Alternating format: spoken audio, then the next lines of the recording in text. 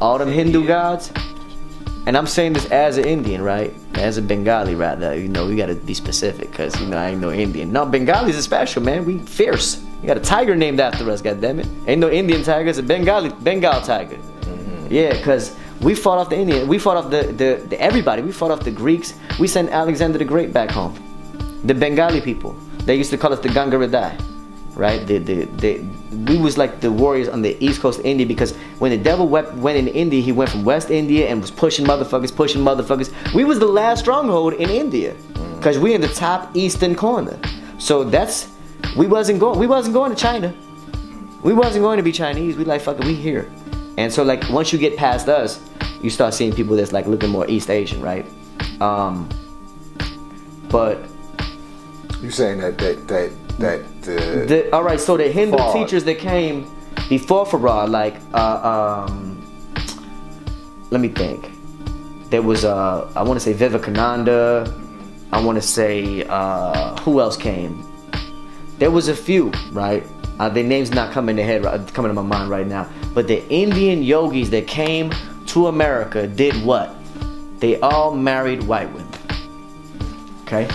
Not only did they marry white women, that was okay, not really okay, it was debated. When one of the people that did it had the right back home, the shit got published, it was a yogi having to be like, yo, my people are really mad at me about this, but she's the one that's taking care of my babies and my business. What they didn't want to admit is that in order to have business running here, you need a white woman in America in the 1920s or so, and before that especially. So when Farad came out, he had seen that the Indian teachers that preceded him had not taught nothing about the devil. Not one word about the devil. In fact, they was teaching that the devils could be God too. All of them taught that the devils could be God. That's why when you see Farad talking about it, he's like, yo man, the Hindus will teach that anything can become a God. The Hindus is worse than the Christians. That's what he meant. And he meant, and with the one we named, we're going to talk about him in a second, but not too much in depth. I like him, he alright. But he's very egotistical and arrogant, especially as it comes to describing the condition of the black man in America. What was his name? Sadhguru. Sadhguru. Okay. Sadhguru. Hell, you know, like I like him, but he don't know how much of an ego he's grown. You know what I mean? Like, I'm trying to kill what I see growing in him, because he's gotten to the point now where the people following him, you know, he could be that Yakub syndrome, become a big-headed scientist. You know?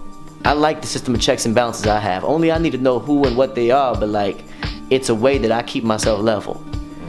He got to the point where not only do he speak like he has the power to do things to people, and he professed that publicly. You should never even announce that if you can, right? The second thing is, he's very condescending about people in America, and black people in America especially, and hip-hop culture and things like that. There's a reason for that. Is because he don't have the full understanding of those issues, because all the Indian motherfuckers damn near refused to really study that science in depth. Remember, Farad's daddy came from, he wasn't part of the Arabs and the other Sufis at the time that might have been in that divine council. He was one of the black, like the knowledge seed gods.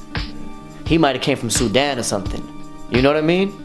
He might have came from somewhere like that. Like, look, man, I'm from Shabazz tribe. Like, I know that nothing's gonna happen until this nation wake up. And all the motherfucking Indians and disciples like, oh, what do you mean? You know what I mean? Like that's the problem, homie. That's why the Ottoman Empire fell and a lot of shit, man. If Mega did this.